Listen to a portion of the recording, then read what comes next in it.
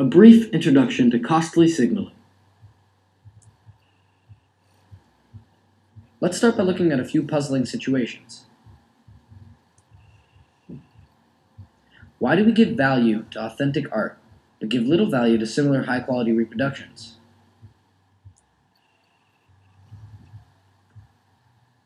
When Will You Marry, a famous piece from the French post-impressionist artist Paul Gauguin, sold for $300 million in 2015. Why? Why do we give so much value to original art? Would we pay $300 million for an accurate reproduction of this art? No. Then it can't just be about the physical attributes of the art. Here's another puzzle. Why did Europeans develop complex etiquette rules? Check out this diagram of a dinner placing. It's so complicated. Who cares which spoon or cup you'll use for what? Why would anybody bother learning all these rules? Here's a third puzzle. Why do peacocks have ridiculous tails when these tails don't help them fly, and instead make it more likely that they'll catch diseases or be eaten by predators? Think about it. It is very costly, in terms of energy, for a peacock to grow a tail. What is this peacock trying to signal? In order to answer these questions, we can use the costly signaling model. The costly signaling model has three parts. We'll start by explaining the model using peacocks and peahens, and then come back to explaining our puzzles in humans. Player 1 represents the peacock. This peacock could be either a high type or fit peacock, or a low type or unfit peacock. Player 2 represents the peahen.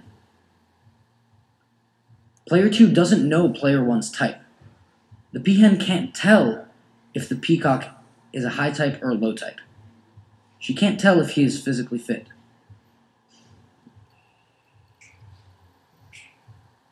Although the peacock can't tell the peahen his type, he does have the opportunity to send a signal, which, for peacocks, just means growing a long, beautiful tail.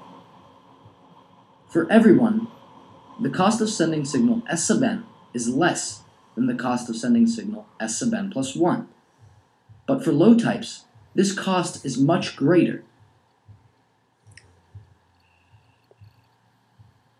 Now player 2 can see player 1's signal.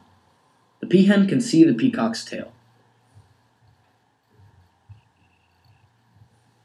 Finally, player 2 can decide whether or not she would like to accept or reject. In the case of the peahen, she decides whether or not she would like to mate with player 1.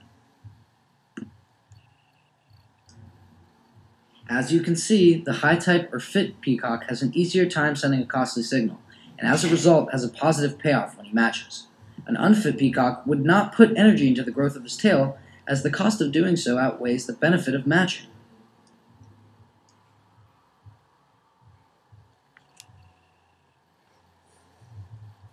This is what is called a Nash equilibrium in game theory. In this game, it is a Nash equilibrium for the high types to send signal S2, low types to send no signal at all, and peahens only to accept peacocks that have sent a signal of S2 or greater. Each player is doing as best as he can. For example, the low-type senders can't do better by sending the signal because it's just too expensive. It's too costly for them. After seeing how the model explains peacocks' long tails, we can talk about humans again. What is the purpose of buying an original piece of art? Why spend $300 million on it when you can get a perfect replica for much less? That's what 3D printers are for. Isn't it a costly signal? A high type shows his wealth to receivers by buying unique art. A receiver might not know that person's bank balance, but the signal gives them a good idea of their type. Now we can see the costly signaling model in action.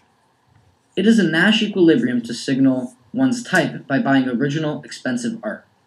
But since low types could afford a replica, it's not an equilibrium to buy cheap replicas. What about all of these unnecessary dishes? Well, in order to tackle this one, we have to look at the origins of European etiquette. One wouldn't know how to use all of these forks and knives and in what order unless they grew up in a royal or rich household.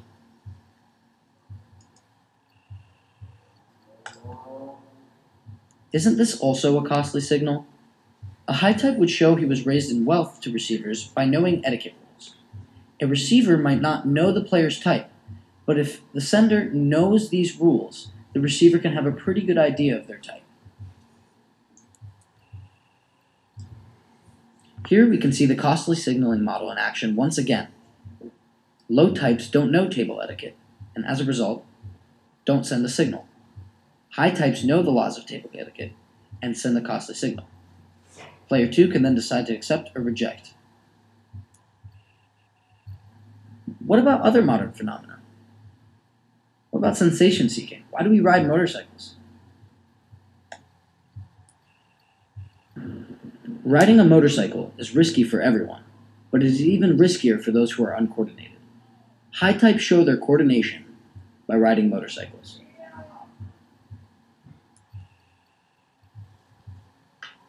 What about the distinction in between white-collar and blue-collar jobs?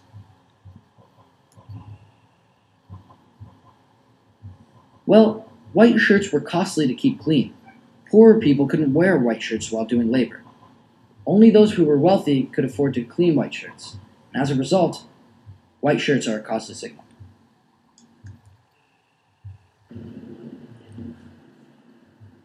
What about your weekend plans?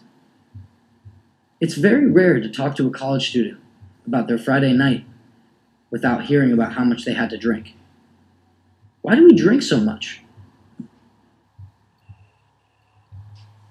It's costly to get drunk. It's expensive, it's dangerous, and it's unpleasant.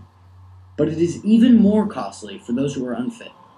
For example, the big football player in the bar could probably take 10 shots and live to tell the tale, while the small dancer next to him would probably get alcohol poisoning. Big dudes can show their fitness by poisoning themselves, and as a result, binge drinking is a costly signal.